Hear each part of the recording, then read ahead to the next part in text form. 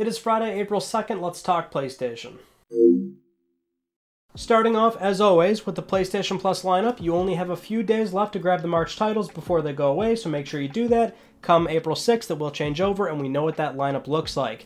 Oddworld Soulstorm is the PS5 benefit, which we actually knew about prior, but still great to see a brand new PS5 game launching on Plus.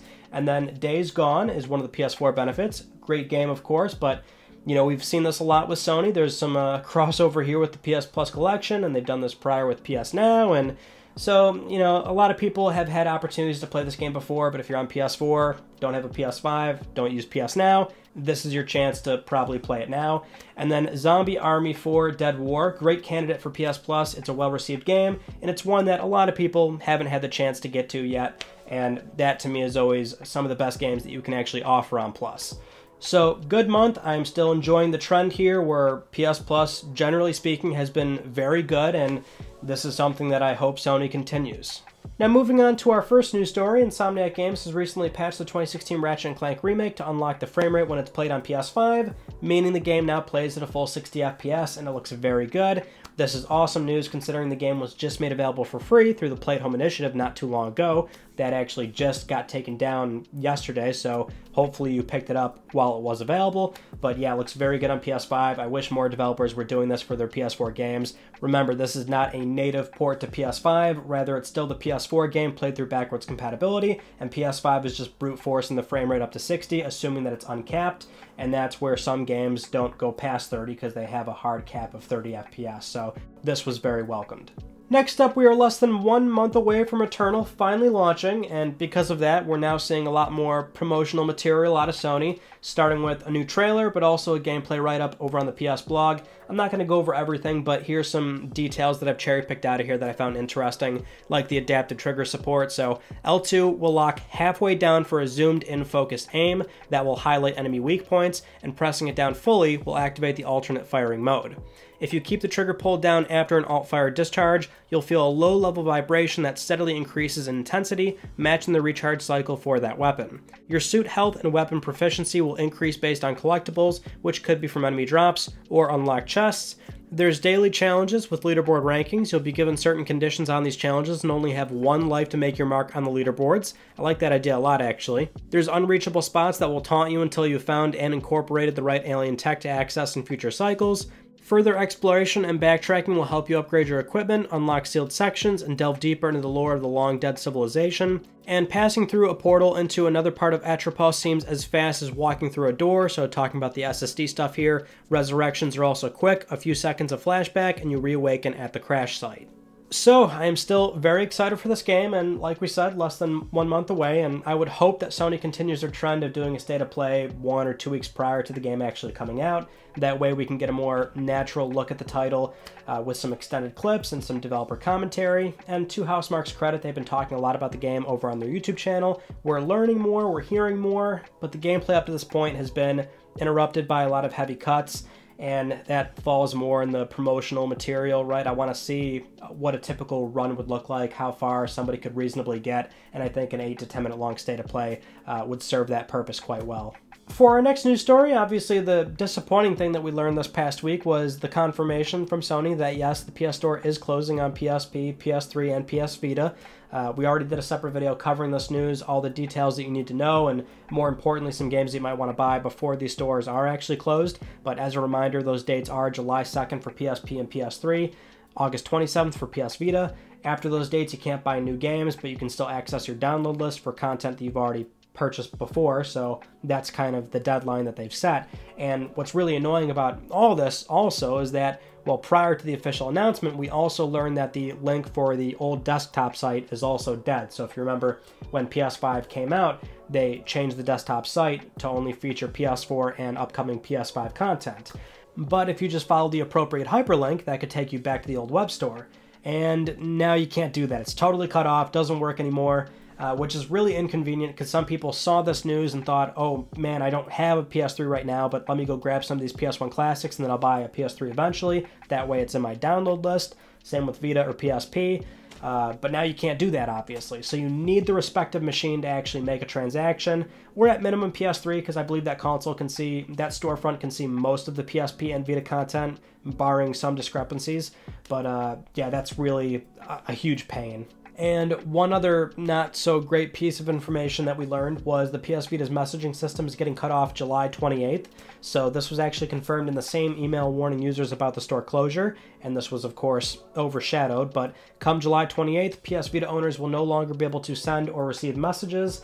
And to recap where we are in terms of PSN, PS3 was actually cut off a few months back from PS4 and PS5 owners, and also the new mobile app. You can see the hard cutoff here for the network infrastructure and services, where it's PS4, PS5, mobile app and up, and then everything below that, of course, we're seeing a gradual rollout or a gradual phase out of all these services and store features. Obviously, it's disappointing, but it truly is the start of the end of that era, so to speak, if it wasn't already obvious from what they've done up to this point, which we could easily do a separate topic on this, going over how they've handled the whole thing, you know, the idea of game preservation. But really what's so infuriating about this is our next news story. It's been well documented since the Monday announcement that Sony was not telling developers about the store closure, as in they learned the same day that consumers did. That's very problematic for the smaller teams that are still continuing to ship games on these platforms. Now, you can't publish on PSP and PlayStation 3, it's possible, but most developers nowadays, if they're releasing, they're doing it on PlayStation Vita of all things. So you're actively working against the very community that's still supporting your abandoned platform at this point. I understand Sony walked away from Vita, they can't keep it going or what have you, right? But this is ridiculous. Why were developers not warned about this? Especially because the people that are shipping on Vita are smaller teams, 2, 3 people, sometimes 1 person, and they're actively going out of their way to release on Vita because they're using older, well, a lot of these teams are using an older version of GameMaker, which that code is not easily moved to, say, publish their game on Switch or PS4 or what have you, right? So a lot of teams are spending extra time just so they can release on PlayStation Vita, and now we're seeing cancellations or some developers actually saying, oh, I gotta try and crunch so I can get this game out, for it being on the store for how many weeks, maybe a month, if that. It's just, yeah, this really was, I saw this and I was like, oh, come on, are you kidding me? Especially because they could easily reach out to some of these teams that they know have dev kits or that they sold a dev kit to very recently. That's also on record. I can't believe this is actually, this is at complete odds with how Sony's been preaching their love for independent developers. I mean, sure, Sony's going to be a lot more forthcoming with developer support on PS4 and PS5, but at minimum, you need to be telling all developer accounts this, or at least those with Vita dev kits, that, hey, here's a 5-6 month notice before the public knows, and then that's an additional 3-4 months before the store actually closes, which is ample time for any team to make the decision of, okay, do we move this code over, do we cancel, do we continue to publish? It's just, it's a respect of that developer's time, energy, their business, and their livelihood, which did not happen here, and it's incredibly disappointing that that's how Sony's handled this. And we also are hearing from thegamer.com, the original source of what was a rumor of the store's closure, that some larger developer accounts were made aware of this. So this is either a massive oversight or favoritism or whatever, but clearly this was not handled properly. And I just feel bad for the developers that have to clean up this mess or make a decision on what they want to do with their projects right now. Now, moving on to our next story, and it's still not good news, but we did see this coming in all fairness.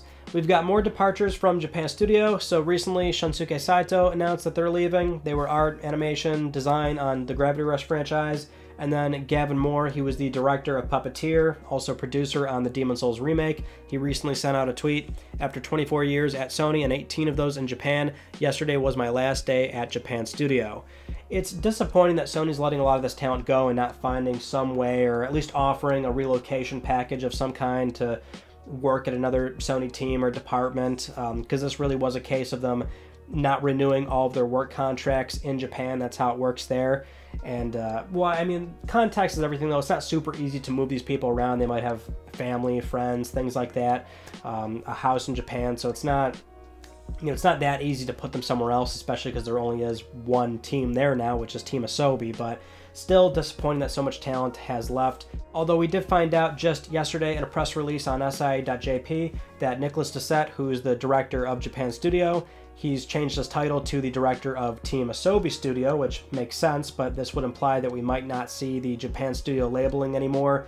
Depends on what that next Astro game really looks like, but we do also know that there's still 2 external development directors in Japan past this expiration date of a lot of these contracts, and also the same press release confirms what we were told prior, which under PlayStation Studios it says transfer the external development department directly under PlayStation Studios. This doesn't directly state that the department is dissolved, but rather it's working under the global brand, which we were expecting, right? So there's XDev in Europe, but we have this department in Japan, which we've seen a lot of collaborative works out of for quite a long time now. So, you know, it's certainly been downsized to a degree, I would imagine, but we'll have to wait and see how that all plays out in terms of the naming for Team Asobi, but also this department, and if we'll see more projects out of them in particular. But it should go without saying that Sony's still going to be heavily involved in external development in general for their IP or IP that they fund, and they'll have ownership of that too.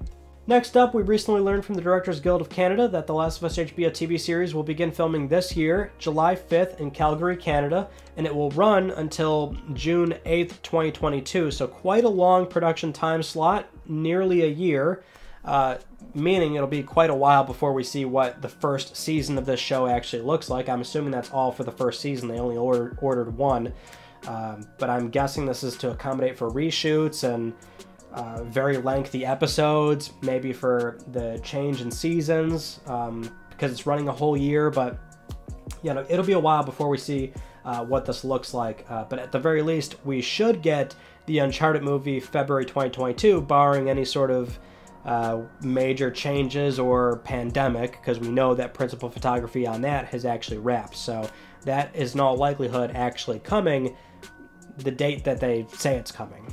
Moving on to our next news story, this past week we actually got confirmation of 2 next-gen PSVR games, which is pretty notable. So Pavlov is one of them. The founder and CEO of Bankrupt Games confirmed on Twitter, responding to a fan, that it's coming to PSVR 2, not PSVR 1, doesn't have the fidelity for Pavlov. And Lo-Fi also got its formal confirmation over on Twitter, Lo-Fi coming to PS5 and PSVR 2. Now, if you remember, we actually talked about this game last year, early last year. It was a while ago, but it was the same situation. It was on Twitter or something like that, but it was implied that it's coming to the next gen headset and not necessarily the current gen one. And well, all of 2020 and a little bit of late 2019, we had some murmurings and things like that in the dev community and from PlayStation that, yeah, the next headset was coming and it was for PS5 and all that stuff. But still exciting to see our first small round of game announcements. And we already know that Sony's sending out dev kits and prototype controllers. So I'm just wondering what the timeline really is for this headset. Could we see it in 2022, or is it further out, 2023, the same timeline we saw for the current headset on PS4?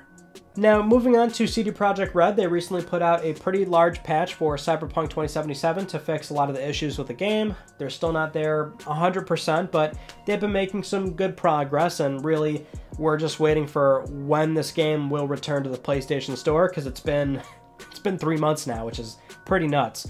But the minor update that we have here is from the Senior Vice President of Business Development, where during an earnings call, he was quoted saying, "We have published several patches. We have just published a really big one yesterday, and we have published several hot fixes. Each and every one of them brings us closer to going back to the PSN Store. However, the final decision, you have to understand, belongs to Sony. We do believe we're closer than further, but of course, the final call is theirs, so let's wait and see." It is still pretty nuts to think about how this actually played out. Sony getting upset with how the game launched, having to kick it off their store, making an exception to their refund policy so they can appease the customer, which, you know, it's kind of good, but also it says a lot about Sony's original refund policy. And now we're 3 months later and the game is still not back on PSN. It's just, it's bizarre. For our next news story, Kotaku published a very interesting interview with the studio director of Media Molecule, Siobhan Reddy, about the future of Dreams, what's going on with content curation in Dreams, or Sony's own investments in the studio, because that is a concern here, and there's certainly a lot of pessimism surrounding Sony lately with, you know, the whole Japan studio situation, or backwards compatibility. And honestly, for a long time, I was looking at Media Molecule going, I hope nothing happens there, but Dreams just does not have that wide reach. Well, anyway, in this interview, Siobhan was quoted saying, "We're on a big recruitment drive right now because to make the progress we want, we need programmers and we need designers. What really excites me about all of this is Sony's really behind what we're doing and are investing in the studio to grow." Now, the big thing that Siobhan acknowledges here is that they've actually assigned people to content curation in Dreams. That way, the good original stuff gets put in front of you versus what we saw when the game came out, where you had a lot of the unoriginal, based on other IP stuff at the forefront, or maybe it was a small comedic experience, which was fine and certainly fun. It helped with the word of mouth of the game, but at the same time, there were really cool experiences that people were making, and they resembled full-scale games, or these crazy high-resolution environments that just looked gorgeous, and that was what was so exciting about Dreams originally. And this ties into what we saw, or what we heard about back in 2018, which is these tools are so robust and fleshed out that creators could eventually make a full-blown game and potentially even publish that outside of Dreams and monetize their efforts. That might sound a little bit polarizing to pay for content that was, say, made in Dreams, but the one thing you have to remember is that if there's financial incentive, people are already doing incredible things for free in Dreams. If there's financial incentive, you're actually going to see a lot of people form small groups and teams to create what will be these full-blown experiences that can rival, other independent studios, or even, an AA production type of game. It really is. That is what you can accomplish in Dreams. You just have to try it for yourself. But I'm actually quite pleased to see that Sony is going all in on this project. The only thing is, it's still something that nobody's talking about, that Sony themselves aren't really giving them much attention. It seems like Media Molecule is doing a lot of their own PR, which is expected, but at the same time, you want support from the big publisher when it comes to getting the game out there. I would hope there's going to be some sort of bigger marketing push eventually for this, but we'll have to wait and see. Next up, nothing too crazy here, but Project Athia, which we now know is called Forspoken. We recently got a small scene from the game, and, well, now we just got an extended clip, which doesn't show us a whole lot extra. However, the video description, it says we should expect more information this year, which might tell us that the timeline for this game is sooner than we're thinking. I mean, this is what's so tough about a game that on the surface looks like it was announced really early. Maybe it's actually scheduled for early 2022 if we're being optimistic. I know we're always weary with games that are announced that far out and that they're also from Square Enix, so maybe this is something where, based on the information that we get later this year, it'll give us a better idea of just how far along this game actually is. Now, with all that out of the way, it is time to get to Let's Talk Plus, the weekly Let's Talk PlayStation giveaway where one of you can win a $10 PSN code. I would like to congratulate this viewer right here. I'll be contacting you very soon via email or Twitter. If you would like to win a $10 PSN code, it's very easy. Follow the link down below. Supporting this channel, a number of ways can gain you an entry, and I'll announce the winner next week because I'm trying to pay for your games. Those are all the news stories that I want to talk about with you all from this past week. Our Tuesday video, like we mentioned earlier, was the PS Store closure, all the details, and some personal recommendations and kind of a buying guide for what you might want to focus on before the stores actually go away. And as always, stay tuned for this coming Tuesday for another random video. Really, that one wasn't random, that was more relevant, but this coming Tuesday will probably be random, pending any major announcements from Sony that we might want to talk about right away, which we'll always do if that is the case. But that's it. That concludes this week's episode of Let's Talk PlayStation. I'm Ryan Boetk. Thank you all so much for talking with me, and I will see you all next Friday.